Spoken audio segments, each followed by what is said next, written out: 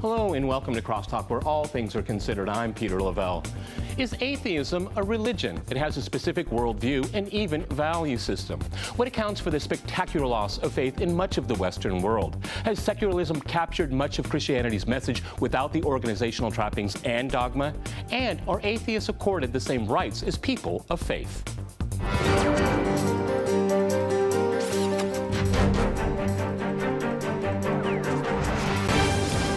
To CrossTalk Atheism and Religion, I'm joined by Jason Torpey in Washington. He is the president of the Military Association of Atheists and Freethinkers. In Quebec, we have Lawrence Tisdall. He is the president of the Creation Science Association of Quebec. And in New York, we cross to Rob Taub. He is a writer and comedian. All right, gentlemen, CrossTalk rules in effect. That means you can jump in anytime you want, and I very much encourage it. Jason, is atheism a new religion for the West? Atheism simply means lacking a belief in a higher power. So if that's what you're talking about, then of course not. It's a simple expression of one's own personal beliefs, which is more a feeling than anything.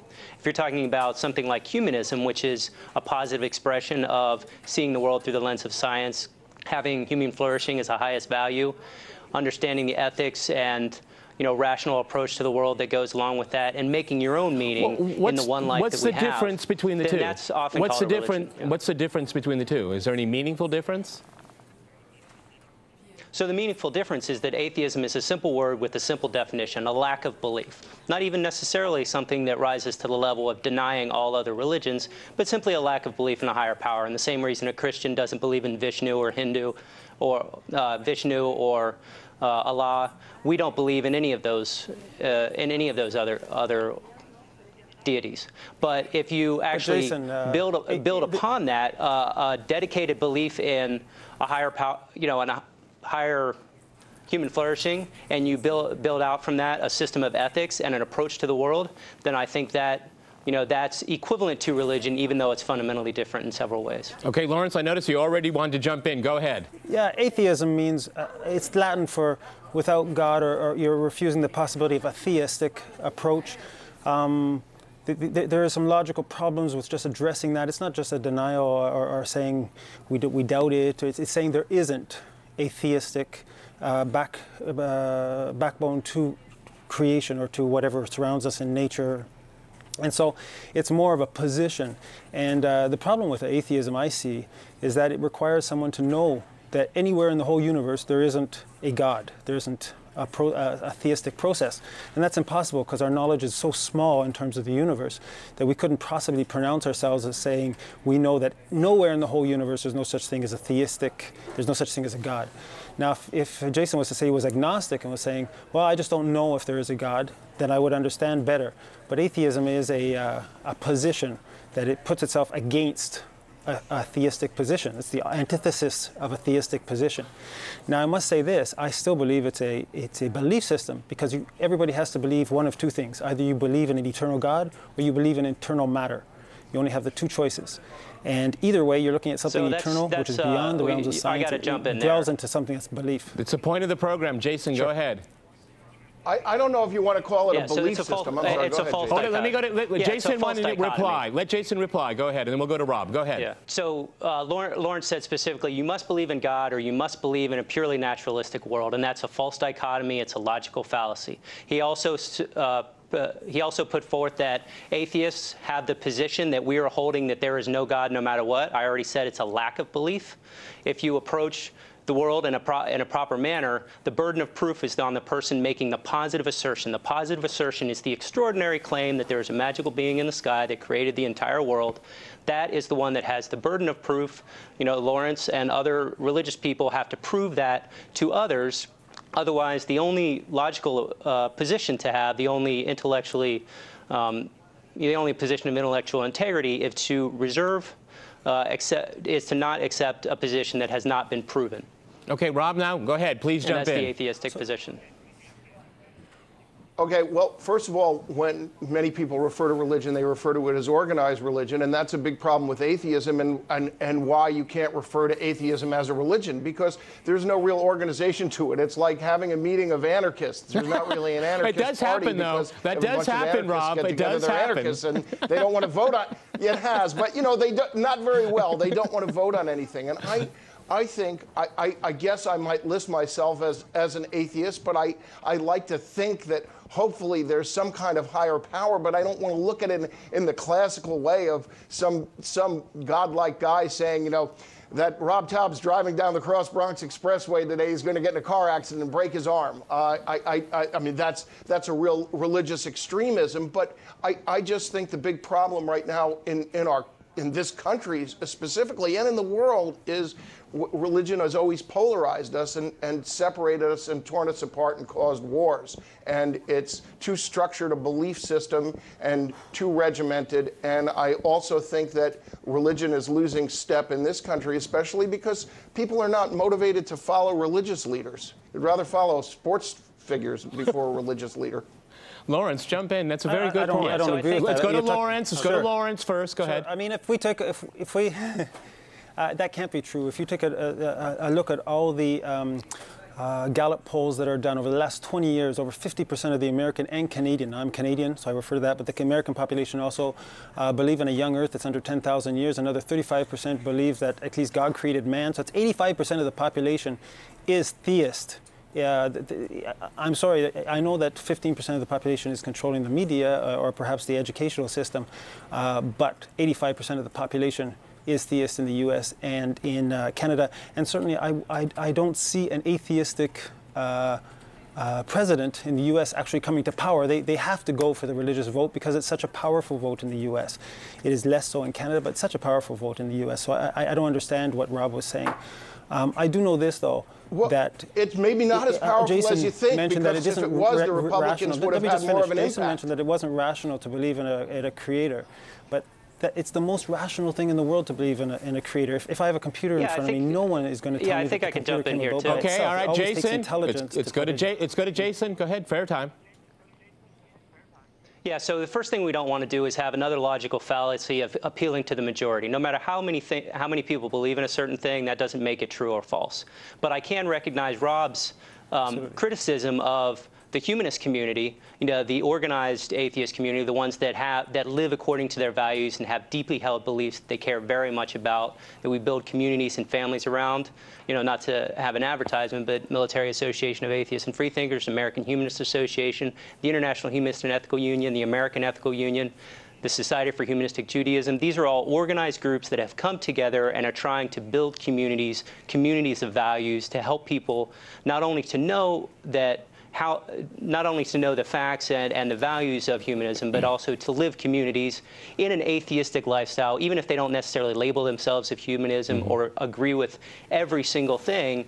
They can come together and say, we understand the world through the lens of science. We care very much about humanity and the advancement of humanity, and we are going to build these organizations not in a hierarchical or dogmatic way, but in a loving, caring, and compassionate way. And those communities are out there.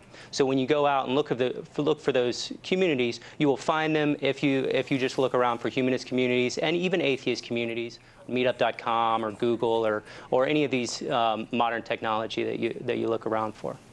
Rob, both in Canada, the U.S., Australia, Afghanistan. If I go to Rob, those are noble ideas. What's wrong with them? You don't need religion to believe in that.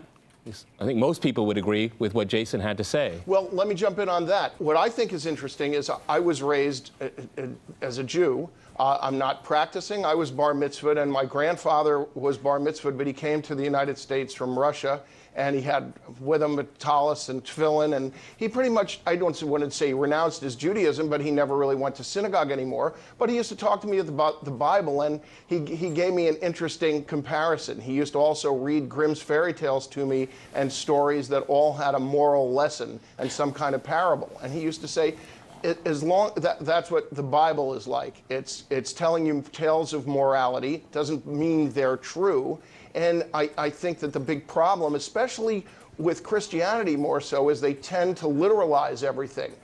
One thing I do like about Judaism is it teaches Talmudically, and it teaches through stories and parables and moral lessons like that, and seldom tells you you're going to be smote or that you have to pray to an actual existing deity, which is another reason why it's not a popular religion. I think one of the big ironies of Judaism, it's a very liberal religion if you're born into it. The big difficulty is if you want to convert to Judaism, they make it nearly impossible. Whereas if you want to convert to Christianity, it's like, okay, sign this, raise your hand and say, I'm a Christian, good, you're in. Okay. Lawrence, go ahead, jump in. Judaism, you got to go to school for like 16 years, even if you're 90 years old. You know, they make it impossible for you. Okay, Lawrence, go ahead, jump in. Yeah, somewhere in here we've lost your initial question, which was whether atheism is the new religion. And I think that first of all, I don't think it's a new religion. And yes, I agree with Jason that humanism is perhaps the religious manifestation of atheism.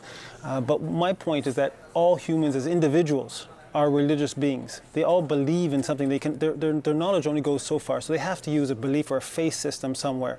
And where it concerns the origins of things, the origin of the universe, origin of themselves, where we come from, what our reason for being is in the universe, and where we're going, these are all religious questions that humans pose. I don't think dogs do. I don't think any other life form does. My communication is limited with my dog, but he doesn't seem to think too abstractly. And so I would go that yes, we are looking at an atheistic religion. My dog I must is a say deep one thing thinker. though. I would keep away from the idea that religion is the bane of all existence and the opium of the people, and it's a problem everywhere. Religion has its problems because people have their problems, just as atheism has its problems. I mean, we can't say that Stalin, Pol Pot, and Mao were Christian or religious in any way. They were communist atheists, and they killed more people than all the wars put together. Up to that stage. So, and I'm not doing a competition. I'm not saying that anything bad is good because something bad is bad, or I'm just saying... How many people did the Crusades and the Spanish Inquisition All right, Rob, we're going to kill? go back to you here. We're going to go to a short break, and after that short break, we'll continue our discussion on atheism and religion. Stay with RT.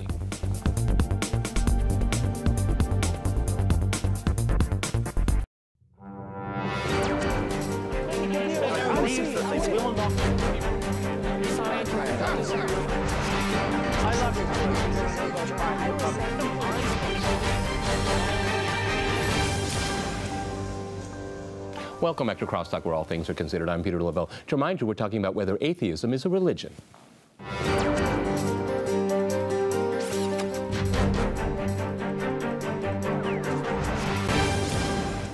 Okay, Rob, I'm going to go back to you. You were in the middle of a pearl of wisdom. Go right ahead.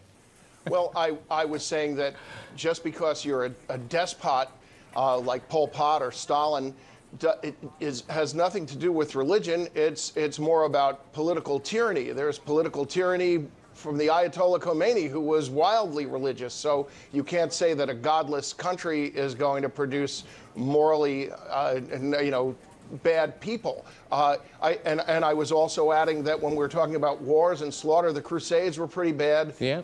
The Irish and the English seemed to be fighting over religion for years, and then there was this thing called the Spanish Inquisition that wasn't very nice to my people. Another thing I want to point out about religion, organized religion, that I find flabbergasting to me is the intractability of religious groups. I mean, the Catholics wonder why their popularity is waning. The Pope who left today was still telling people in Africa not to wear condoms, harboring pedophiles, and putting together rules and regulations that are, I don't know if they're called regulations, but just ludicrous rules that date back hundreds of years that are just not in keeping with modern times. So of course they're going to lose followers. Okay, Lawrence, I think you should respond here because you're the odd man out here. So Lawrence first. Okay. I appreciate that. Well, actually, I agree with what was just said. I'm not too fond of religion myself. It's usually used to manipulate or to control groups. I'm more into a relationship. If there's a living God, then I would believe it's possible to have a relationship with that God. And that's a very personal thing. It can be done in groups, but it's always a personal relationship. That's the whole evangelical Christian community thinks that way. But I would have to agree with what was said. I think religion is a bad thing. In fact, if we remember in terms of Christianity, it is the religious people that got Jesus crucified. Okay, Jason, very interesting point. Go right ahead. Well, I just want to make Okay. another point that I find. I was on a television show a couple of years ago, a number of years ago, and President Bush was still president. And he was saying, God, the Lord told me to do something. And I found that really horrible and offensive. So that night on a particular show, I said, well, you know, God spoke to me the other day, and he told me to stop eating green peppers. And the host was outraged at this. He was like, God would never tell you that. I'd be like, well, how did you believe President Bush was told by God to go bomb somebody? Why can't God tell me to stop eating something that's causing me severe gas? You know, and it's bizarre. We have this crazy belief system. Yeah, I think that's a fundamental God difference. is going to tell somebody in power to do something crazy, but he's not going to speak to the masses. Jason, jump in. To the little guys like me.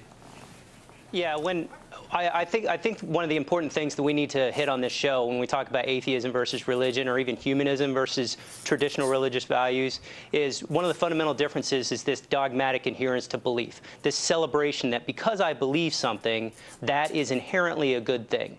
You know, this insistence that I should take evidence, and if it fits what I look at, if it fits what I believe already, I should celebrate that. If it doesn't fit, I should call it the devil and put it aside.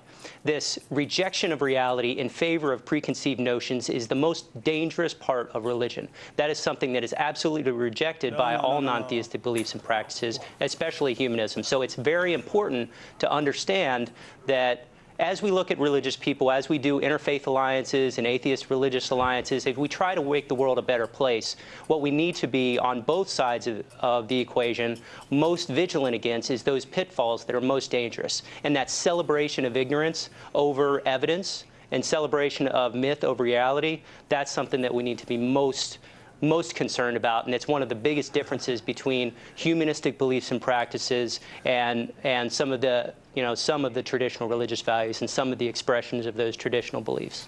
Lawrence, you are disagreeing there. Go ahead. Please send me a transcript of what you just said. That was very well Atheists done. are dogmatically. Lawrence, go ahead. Atheists are dogmatic. Atheists are dogmatic about their position concerning evolution. Evolution is the basis of their religion.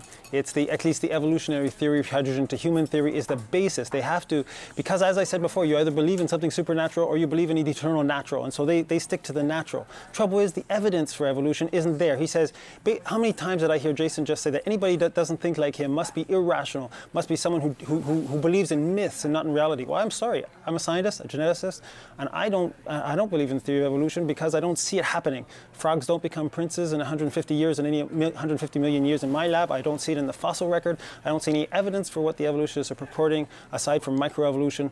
Large changes going from bacteria to human just aren't there. That's a belief system. So it's wrong to say that atheists are not dogmatic about something. They're definitely dogmatic about their position concerning naturalism, because Jason has been on this whole show. Okay, Jason, you want to reply to that? Please do. Let's because it was to Jason. I don't think he's been dogmatic at all. It is willful ignorance. So, you know, of all the things that we look at in the past, you can see, you know, every time we adjust our views in the face of new evidence and new science and new scientific advances, we're called flip-floppers, and we believe in nothing. Every time we recognize the mountain of evidence, you know, for example, for evolution, you can go to talkorigins.org. That's just a nonprofit website that can answer any creationist argument. Because it's easy to answer. It's not that we reject the religious evidence. We put the one page of the Bible, that page from Genesis, we put that on one side of the scale, and then we take all of the evidence ever collected from science through history, and you know, for me, I just think the evidence outweighs. And it's very simple. You know, we see it in the courts, we see it in the court of public opinion. Creationists put forward a list. One of the institutes, they have a list of all of the scientists from any discipline that maybe support creationism. And then to respond to that, an organization called the National Center for Science Education put together the Steve Project. And they only accept people with Steve, names of Steve or Esteban or Stephanie, similar names like Steve, and only in disciplines that are actually related to geology and biology and evolution. They have thousands of names with just 100 or so on the creationist list. So to say that evolution is not supported, that is something that only and exclusively comes from. Okay, Rob. This is not, so that's a good point. So this is not an appeal to a majority. This is an appeal to expert opinion and to evidence. Rob, jump in. And remember, the first list came from the creationist side.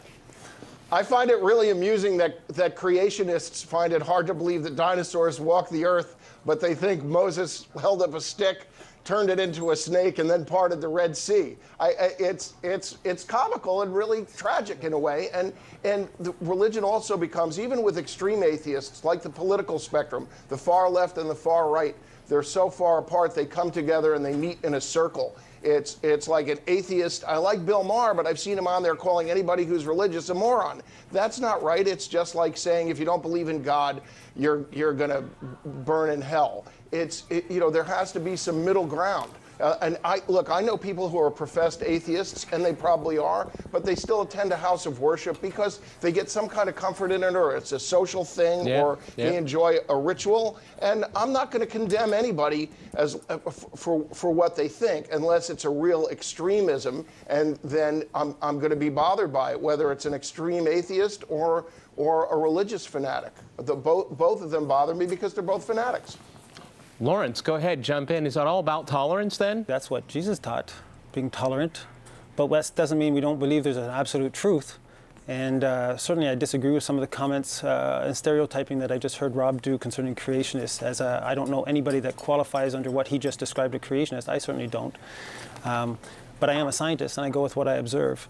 And we can get off on that tangent, but we're getting away from your question, which is atheism the new religion? And yes, I think there is a backlash. And basically, if Jesus taught tolerance, a lot of people miss that lesson. From the That's a good point. So, yeah, of course. And so what I'm hearing is a lot of people are having a backlash to organized religion, and I think that's healthy. I mean, the thing is that someone who puts themselves up as a moral standard, as Christians will do, then set themselves up for a fall if they can't maintain that moral standard. And so, however, I like the fact that Christianity does have a moral standard and has a moral yes or right, this is right or wrong. Whereas atheism, I don't see where a moral standard would come from. There's no general moral right or wrong. Where would right or wrong come from? No, but Lawrence, can't you be moral and be an atheist? Can you be moral and an atheist at the same time? Of course you can. Yes, I think so too. Yeah, you can, but I think there's a reason for that. I think that that there is a God, and that He wrote His law in our hearts, and so we are born with an innate knowledge of what's right or wrong. But I wouldn't predict that from an evolutionary position. Jason, what do you think? We're just an evolved animal. We don't put dogs in prisons if they bite someone. They don't know what's right or from wrong.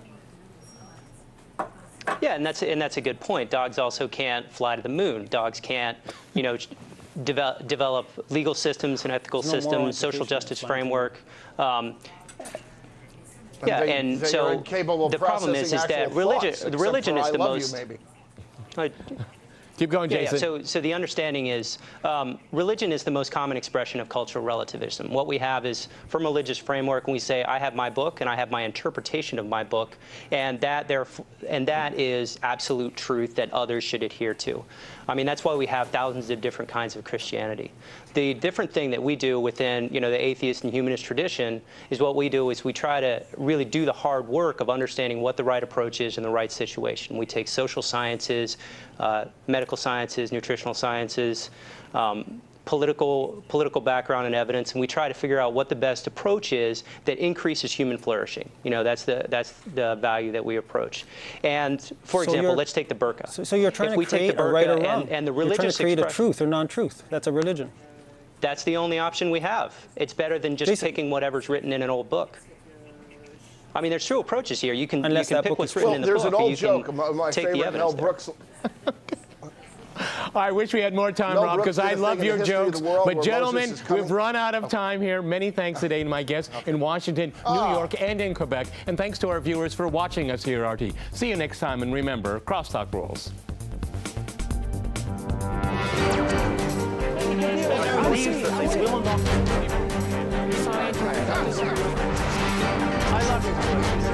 I love you.